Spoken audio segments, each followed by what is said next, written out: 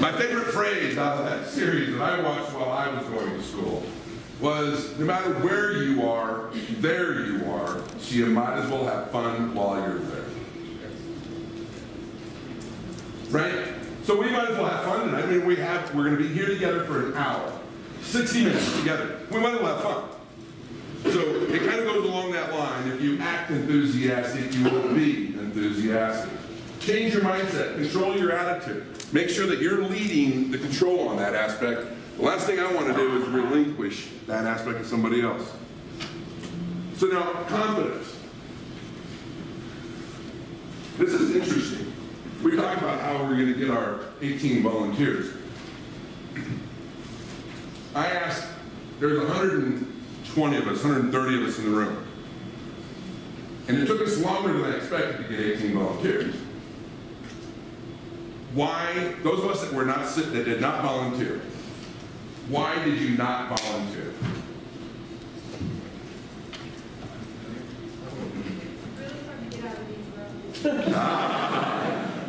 So we were able to take that as a good excuse. I'm a master of excuses. I really am. I've got more than anybody. Right? So we saw the challenge getting out. It was like, too much of a struggle. Okay? Somebody else. How many of us, we didn't want to become embarrassed? We didn't know what we were going to get ourselves into. Right? Taking a risk is important. Do you agree? If we want to do something that's already been done, how many of us want to be the creator of the,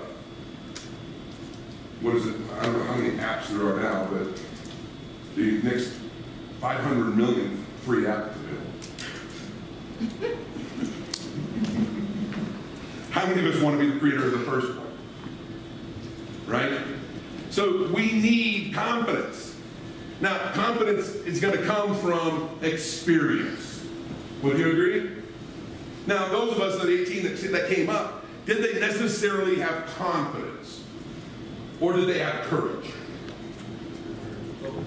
They have some confidence in that courage as well. But they're going, hey, I can volunteer. It's not going to hurt me. I have nothing to lose. I can do something. I might learn something. They had the courage to jump out and do it. Right? Now, in order to follow through successfully, we have to have the confidence in our skill sets, etc. So it takes a combination, but we have to have both courage as well as confidence. Because confidence is situational. I'm confident I can stand up here and speak for 60 minutes. Right? But it took courage the very first time I did it. Make sense? Go ahead. Would you also say that trust is also another thing? Like, for example, I came up there because I trust that you weren't going to make a fool out of it. Yes. But I mean, you have to trust in yourself. You trust in the environment as well, right? You know, like when taking a risk, you trust that you'll be able to accomplish it. Yes. So it's having that personal trust as well, no? Yeah, it is. It's that right. That personal trust that, you know, I can do it. I might, who knows? But I know I'm going to give it a shot. I'm going to give it a go. Because that's where the challenge is, right? Who Horizons come from is because we have the courage to say, yeah, I'm going to do it. All of these successful people that we hear about, we read about, have they ever failed? Yeah, absolutely. They had the courage to go out and do it again, and the confidence they're never going to make that same mistake twice. Right? And so it falls down on this aspect, but it's the ability to know that I'm going to get into it, and I'm going to give it a shot. Doesn't mean that I might not learn along the way. I need more education, I need more information, but I'm going to try it. I'm going to do that. Those of us that, you know, you moved from your hometown to, you know, beautiful mountains of Arizona to go to school. How many of us were shoved out the door? How many of us were just dropped off and we said, oh, I didn't know we were going on a trip?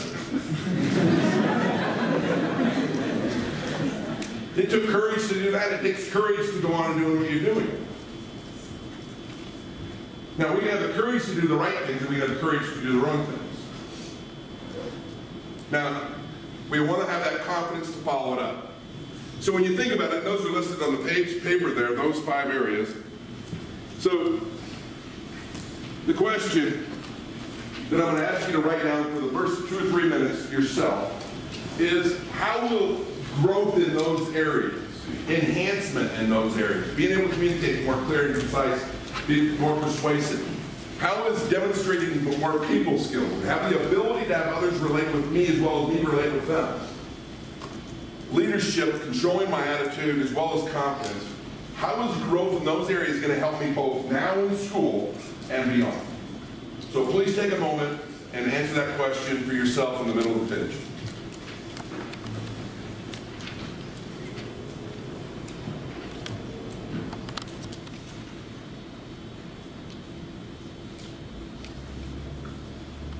Every one of us has an insight as to where you're going, what you're doing, and you've interpreted the 5 areas in the brief amount of time that we described it. So what I'm going to ask you to do is get in groups of 5 or 6, just in your small area there, and each one of you takes a few seconds and just says, this is what I think, how it would benefit me. If I grew these areas, so basically they're going to answer that question. They're going to tell you what they wrote. They're not going to read what they wrote. Now, why would I ask you to tell us what they wrote versus read what they wrote? Communication. How many of us recognize the fact that when we're reading, we're bored? Because we don't want to fall asleep just yet. You're going to tell us what you wrote, you're not going to read it. All right? So please get into groups of 5 or 6. Everybody go around, share with each other what they wrote down.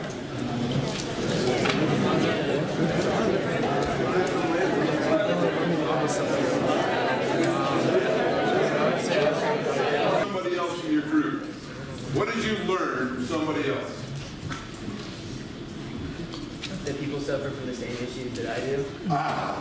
Yeah, we're all in the same boat, right? When you think about it, growth in those 5 areas never ceases. Would you agree? Our confidence level is here. We need to get it to there. Our communication skills is here. We need to get it to there. And then, so what's great today is average tomorrow. And so, not with technology changes, but every one of those changes as well. So, in addition to that, what else did you learn? Please don't flinch. I will call on you. That everybody wants to work on. Yes. We do. But it comes down to it, do we have the courage and the confidence to go forward and do it? Right?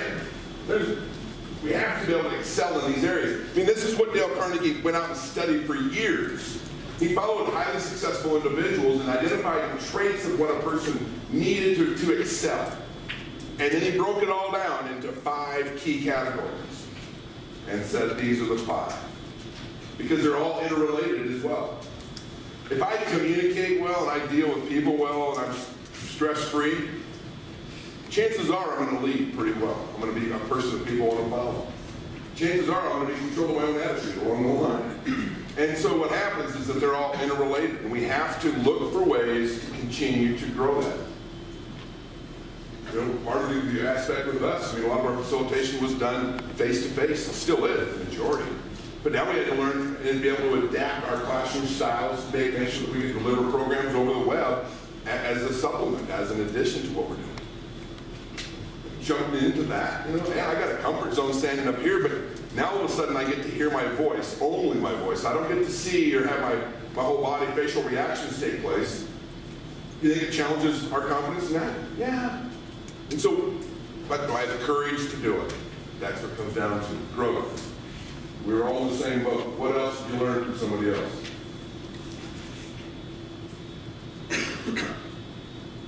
That basically growth in all those aspects will lead to growth and prosperity, not only in like a professional manner, but like a personal manner. In life in general. It's not what happens, it's how we respond. Are we going to be in control of our lives? Do we want to have that vision? I know that some of us are freshmen. Our vision is to graduate. Right? Yeah. So those of us are juniors. We're thinking a little bit beyond that. Sophomores a little bit farther. Or sophomores a little bit farther. Juniors, and of course the seniors going down that path. But really when it comes down to it, how many of us have that vision of what we want to accomplish? How many of us have written it out? Looked at it, modified it. I got some brilliant ideas in my head. They come and go. but it's not until I put it on paper. So I'm going to challenge you guys. Put your vision, what you want the next 6 months to a year out of your life. From grades to attendance of these events. Right? What is your vision? And then start working towards it. Write it out. And then do something worse than that. Share it with somebody. Put it on the hook. Find somebody that you know is going to give you grief when you don't do it. But challenge yourself to do that. So now take that aspect, those 5 areas you just looked at, go down to the wheel of life down at the bottom, and put a dot along the line. Let's say that 0 are 1's in the middle and 10's on the outside. How would you rate your current ability in each one of those areas? And so go around the group, put an X on each one of them, and then connect your dots. Point out on my grouping that I can overcompensate and bring the rest of it out. Well, where do you believe that the true center of that is? My lowest point, right? So whatever my lowest point is going to bring the rest of them back in. And so I'm going to have to continue to grow and develop, identify ways in which we can accomplish this. But how many of us have a fear of public speaking? More people would prefer to die than to stand up and share their ideas. In today's business environment, you don't necessarily have to have the ability to stand in front of an auditorium. But we have to have the ability when we're in a team of 6 to speak up. Now, I don't want us to change personalities because those of us that are high introverts or high thinkers, high intellectuals, and so forth, they're going to process more information than what possibly a person that's more verbal will. Don't change that aspect, but don't be afraid to share your ideas. We have to have that ability, because all too often when I'm talking with business owners and executives of an organization, and I'll say, what is your challenge with this particular group? And they'll tell me they can't communicate. They sit in the meetings and they don't share their ideas. They see the challenges, and all we hear about is the rumblings later. And so yes, communication does mean the ability to stand up. We have to master the art of overcoming that fear of public speaking. And we want butterflies. We really do. We just want them flying in formation. Because I can guarantee you there's some individuals that have no butterflies and have presented. And it might have been a little warm, a little dread. Never change their fluctuation of their tones. We are in the process of formulating and getting this done, but we're going to be bringing the Dale Carnegie course, which addresses those 5 areas, to the campus this spring. 17 to 25 is all that gets in the class. And so if you truly have a desire to grow in those 5 areas, and you are interested in looking at the Dale Carnegie course as an option for you to grow and develop in that, please contact Bernadine. She's going to give you some information on what they're doing. They're going out and finding some grant money for this, but they're going to be hand selecting. There's going to be some things that they're going to be wanting from you guys as far as what you're going to do, how you're going to use it, how it's going to benefit you. They're trying to really put forth an opportunity here. And so should you have a desire to truly excel in these 5 areas, how many of us have heard or seen the video from Warren Buffett? It's on his diploma on his wall, the Dale Carnegie course, the same one we're bringing here. It's the only diploma he has on his wall. And if you go on and listen to his video, it helped him master the ability to communicate, sell his ideas. And so when you think about what you want to achieve and where you want to go, it often begins with that communication. But we have to have the confidence, we have to have the ability to relate to others, and others to relate to us, demonstrate leadership. So on behalf of Dale Carnegie, I want to thank you guys for participating this afternoon. There's nothing